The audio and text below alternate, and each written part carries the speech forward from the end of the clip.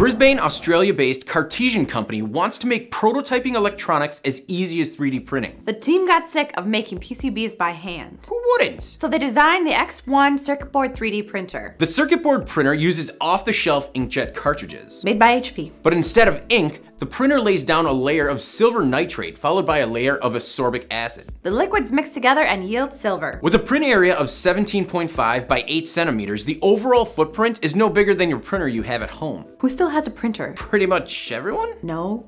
I'm so old. The printer is capable of printing on multiple materials, including many types of plastic, glass, wood, ceramic, silicone paper, and even fabric. You can make wearable electronics, and you can print circuit boards on paper. Using capacitive touch sensors, Cartesian printed a functional Super Nintendo controller on paper. Super what? I'm so old! For now, the project is aimed at hobbyists, but as the printer's resolution improves, the tech could extend to professionals like you.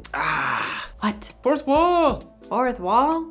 There's YouTube. Hi, YouTube. You're ruining the illusion of the theater! So far, the market has spoken, and it approves. The Kickstarter campaign has raised more than $117,000 from 234 backers. And it still has 22 days left to go. For more information, click the link below. And until next week, keep on crowdfunding.